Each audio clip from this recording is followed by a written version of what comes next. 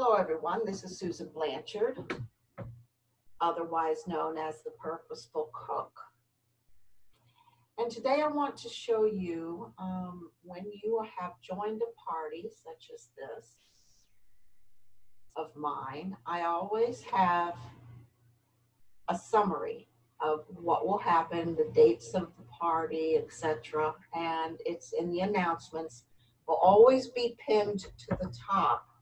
So that's where you can find your links down here of who you want to order from. In this case, this is considered a block party. So we have multiple hosts on this particular party. So for today's demonstration, what I want to show you is why you want to create a wish list and how you can do that on your party. Number one, your wish list can be shared. So if you have people that struggle with what to get you, fill up your wish list, and then they can link to your wish list. You can send that to them for Christmas, your birthday, Mother's Day, Father's Day, all of those things that people just, don't know what to do for you.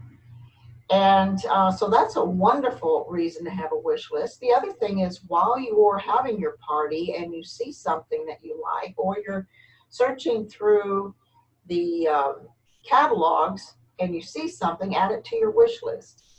By the end of the party, when you're ready to order, then you will just add it to the cart from your wish list. All right, so let me show you how. In the announcements, again, we have the two party givers, Mary and Susan. And so let's just go to this one. This is how you would order your products from a party.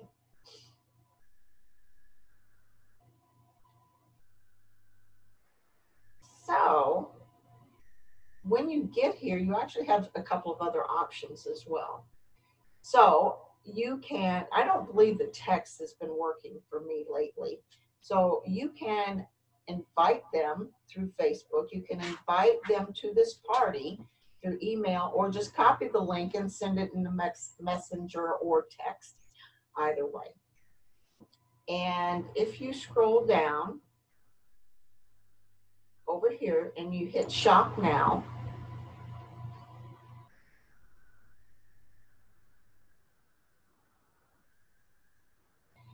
then at the top right corner,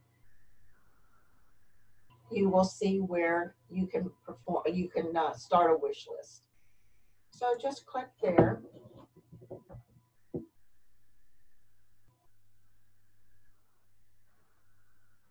Sorry, I'm in the country, so my computer runs a little slow.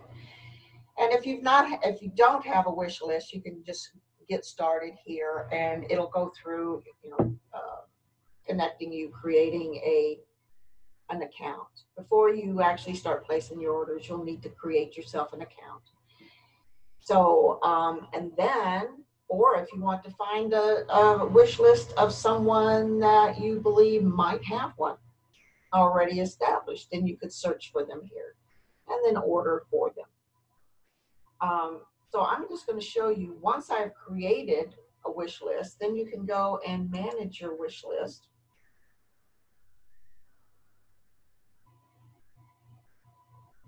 And actually what I found out is when you're creating a wish list, you can do different types of wish lists depending on the season. So you could do one for Christmas. You could have some set up for all sorts of different reasons. And I just happen to be messing around in here. And so let's go to, I have set up two. So let's just go look at mine, and it says it's public so that others can see it. If they want to send me something, they are more than welcome to do so. So here's my little wish list. And let's say I'm attending a party, I'm signed into my account, I can just hit add to cart, or I can delete. I can also add to this wish list at any time. So I hope that you see the advantages of keeping your wish list updated, and don't forget to send that link to people during the holidays, or if someone's struggling. Have a great party, and thank you for visiting.